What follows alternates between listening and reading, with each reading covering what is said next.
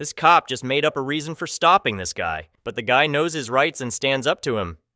What happened? Hi, I'm Officer Caswell, Detroit Police Department. What's going on? I pulled you over is Yeah. I ran your plate. It's not coming back to anything. That's not right. That's not true. Okay, do you have a driver's license? Can you run my plate again? Okay. Sir, you just opening my door? Yeah, go ahead and step out then. This is a legal stop, sir. You stopped me illegally. This is a Terry stop.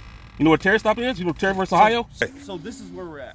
Where we at is you got me out here for a legal stop. I don't answer questions by police officers. So if you ask me any questions, I'm not going to answer them. But do you want to identify yourself? Are you going to arrest me?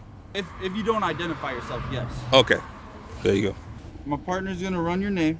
Are you going to show me proof of insurance? Did you actually look at the plate? You haven't even looked at the plate all the way correctly, have you? I was behind you way back. All right, do you see the blue stamp on that plate from the Secretary of State? State on there. I'm not going to go back and forth. All right, you can do whatever you want to do. Be getting some tickets. Go ahead, do whatever you want to do, sir. Can you get the supervisor down here, sir?